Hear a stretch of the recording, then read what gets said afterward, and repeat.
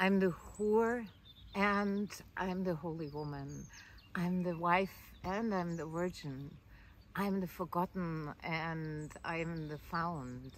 And so it goes with the Gospel of Mary Magdalene, and it shows something really profound for all of us, that you are the orphan child and you're the mother who calls for her own. And this is the place where often we create a division, a separation. In the midst of, our despair, we want to feel bliss and hope, or in our midst of our pain, we want to feel joy. But if we say truly at the core, the pain and the joy, the human and the divine, the lost in you and the one who has already been found,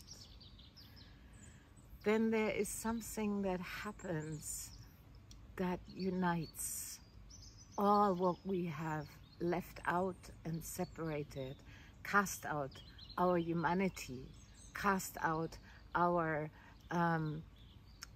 where we feel completely alone. And we call it the lower self. And here's the higher self. And over there is the enlightened one, and there is the ego.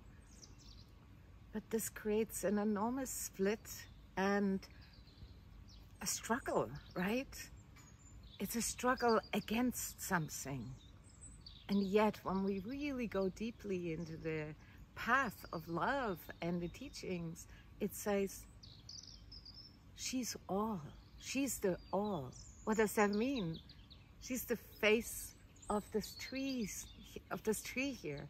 She's the face of you, of the baby that's crying, or the homeless person on the street. She's the goddess, and she's the vulnerable human being.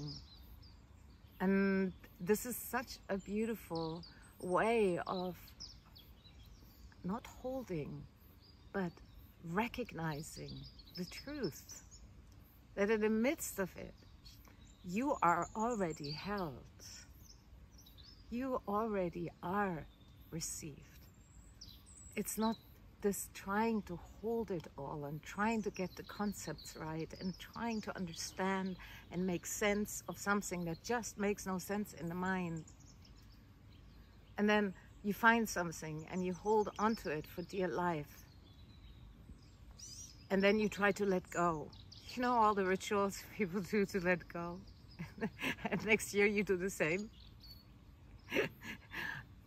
Because it's not that you have to try to let go.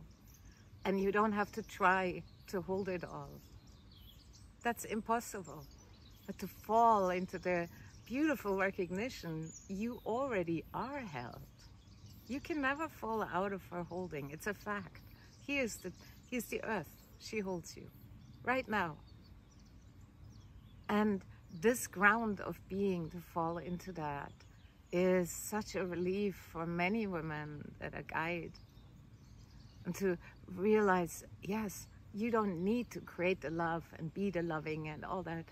There's so much work, but to fall into, you already are loved in the midst of your struggle, in the midst of your longing. You already are loved.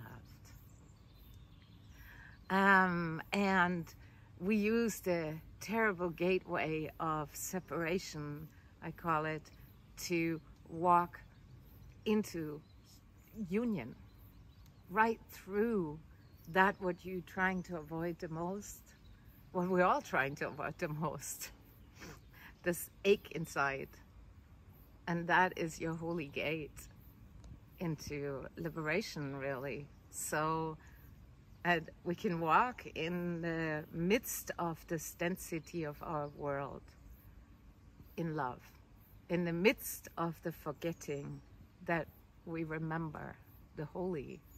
We remember the breath that is breathing us all the time and carrying us across the shores from separation to home.